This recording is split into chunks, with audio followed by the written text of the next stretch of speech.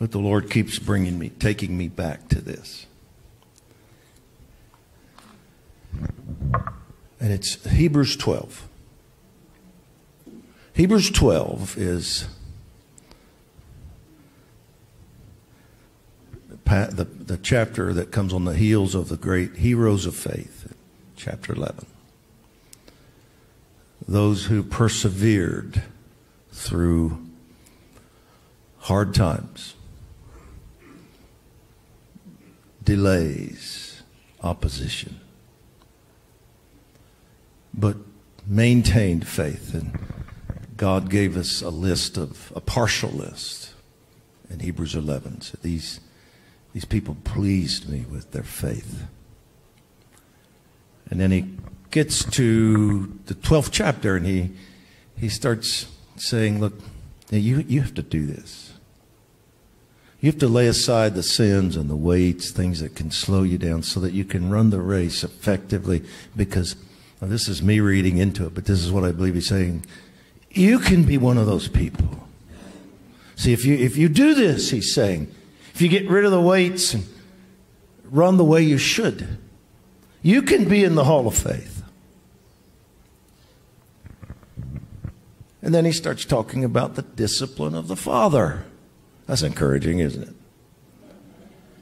He's saying, look, the Father loves you. He's not saying he's angry. He's not saying he's going to beat you up. He's saying he's a good dad.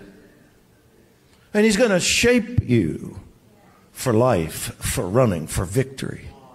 He's not going to wear you down and destroy you. He's going to knock off and break off of you the things that keep you from running the race effectively. Because he's a good dad. And it's a wonderful passage that really shares with right perspective the heart of the Father when it comes to disciplining us. It's training.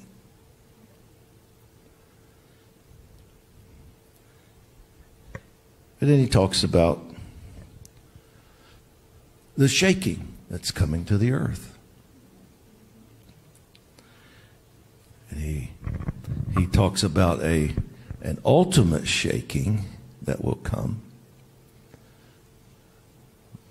But I think most theologians would agree that while this does point to a final shaking, the principles are to be applied to every season, just as the discipline is in the running of the race. So throughout history, there are shakings. And he shakes down what can be shaken because it's not the pure kingdom of God until what is left standing is the kingdom of God. And so that is to be applied to our lives. He wants, when I'm in a difficult situation, a shaking, he wants me to allow that to show me things in my life that aren't of God. They're not strong. They're not eternal. They're not important. So those things can be shaken off of me so that when he's finished, I'm just a kingdom son, motivated by kingdom principles and kingdom ideals and kingdom goals. And my heart is to run for the pleasure of the Father. Does that make sense? So that's the passage. And at the end of the shaking,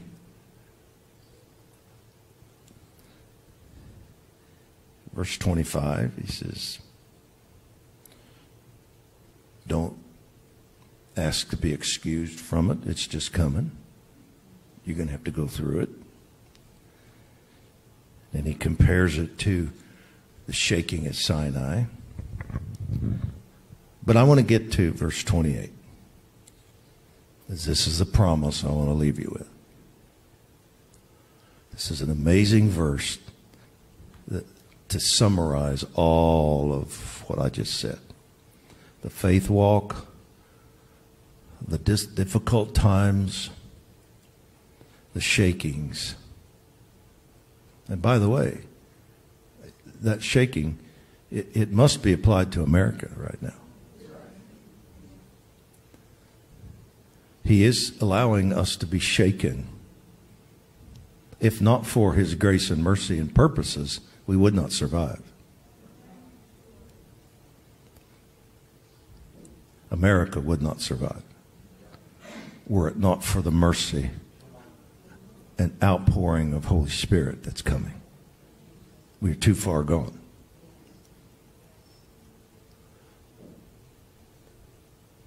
But when he gets to the end of all of this, he says, therefore, since we receive a kingdom that can't be shaken. Now, I'm going to give you some literal translations of this verse. What it says in Greek there is not that we have received a kingdom that can't be shaken, but that we are receiving a kingdom. That we're in the process. God is doing something in our generation and in our lives to establish His kingdom mountain in our lives. So he says, don't be alarmed by all the shaking that's going on. You must understand that I have called you to a kingdom, and you are receiving through all of this a kingdom that can't be shaken. I'm just building the kingdom in America. I'm building the kingdom in your life. I'm building the kingdom in your family. If you get on board with me, you're going to run the race effectively and make it to the hall of faith, because you're part of a kingdom that can't be shaken, and I'm building that kingdom in you.